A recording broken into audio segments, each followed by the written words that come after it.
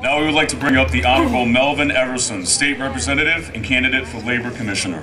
Good morning. Thank y'all for being here this morning. First off, I want to thank all the veterans out there. Give yourselves a round of applause. Thank you so much for your service.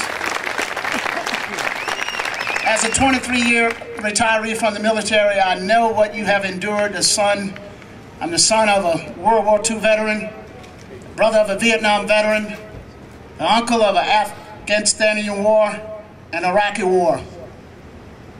I stand here today as a conservative since the age of 10, and never in my life have I been so afraid about my country and what is happening to my country. I did not spend 23 years in the military ready to defend her, to stand idly by now, to watch her be destroyed in a record amount of time.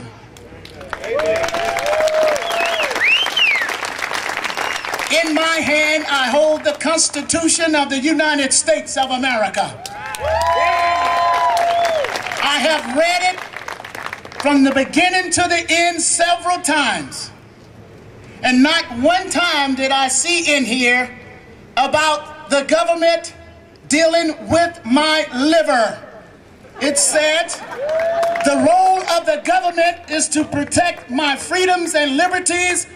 And Mr. President, President Obama, keep your hands off of my liver.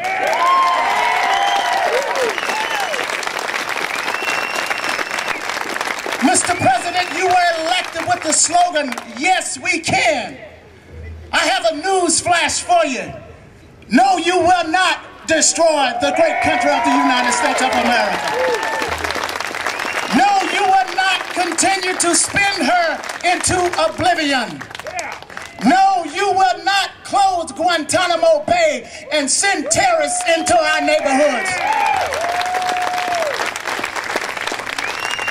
No, you will not put hundreds and millions of seniors off of Medicare. And Mr. President, in case you haven't realized in your short time in office, Ahmadinejad in Iran does not want to negotiate with you.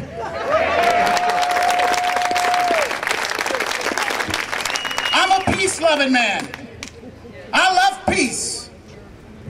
But I believe in Ronald Reagan's words. I believe in peace through superior firepower. I thank all of you for being here today. Many had written us off on April the 15th. Many had questioned, what are these tea bags about? What is this AstroTurf movement about? Mr. President, Nancy Pelosi, and Harry Reid, the teapots have boiled over.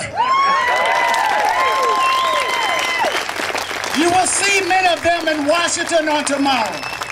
I cannot be there with you, but believe me, I will be there in spirit with you, and I will be here in Georgia continuing the fight. In the words of our former president, George W. Bush, we need all of you to get engaged, to get enraged, and to get involved. We would not tire, we would not falter, and we would not fail. We shall win our nation back. God bless all of you. Sorry to say that, I kind of feel sorry for you for having to follow that one.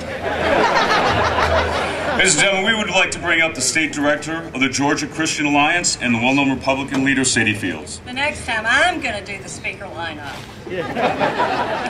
Melvin is a great man and a great speaker. And I'm very encouraged by his running for labor commission. Please welcome candidate for Roswell City Council and the wife of United States Congressman Tom Price, Betty Price. Please welcome candidate for Roswell City Council and the wife of United States Congressman Tom Price, Betty Price. Good morning, Patriots.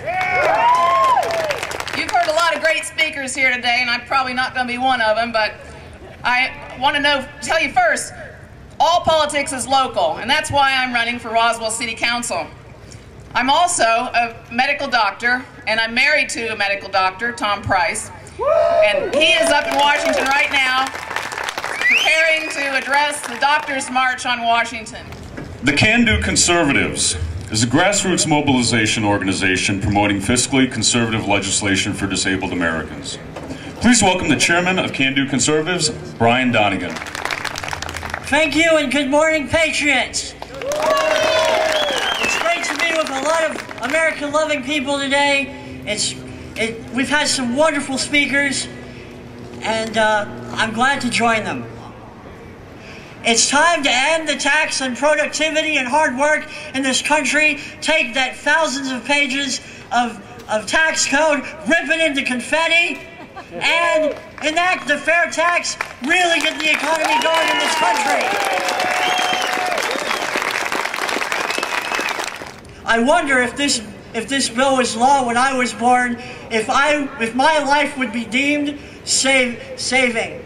My doctors told my parents that I would not live 6 weeks, let alone the 27 years that I've lived on this country, in this great country of ours. Please, go up to Washington, be our voice. It is time for common sense leadership in this country.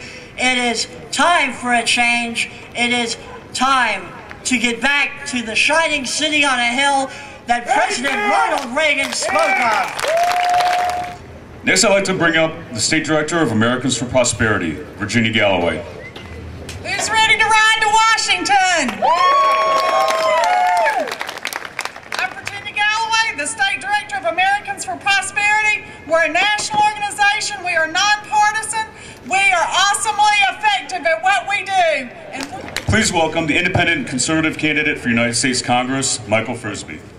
Well, I'm probably one of the lesser-known people getting up here to speak today, but the opponent that I'm running against is indicative of the problems in Washington. I would like to bring up from We the People Revolution, Joel Aaron.